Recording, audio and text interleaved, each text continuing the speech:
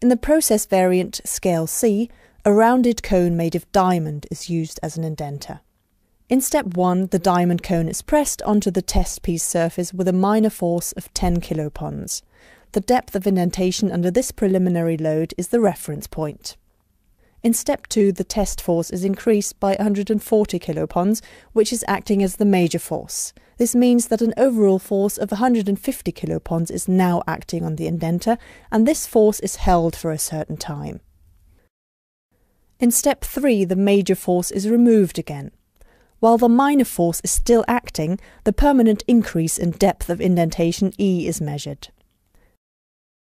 This is how the test is carried out in practice. The tester selects the conical diamond indenter and installs it in the testing machine.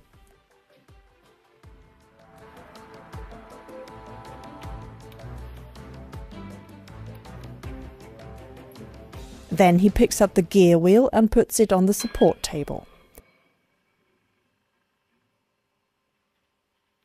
After rotating the microscope lens to its vertical position, he can adjust his test piece. As soon as a focused image can be seen on the screen, the surface of the test piece is in the correct height. The test can start.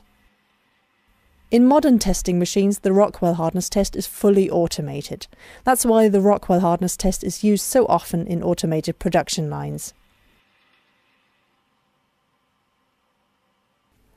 That's it! The Rockwell hardness of our gear wheel is 55 HRC. This result is displayed on the screen.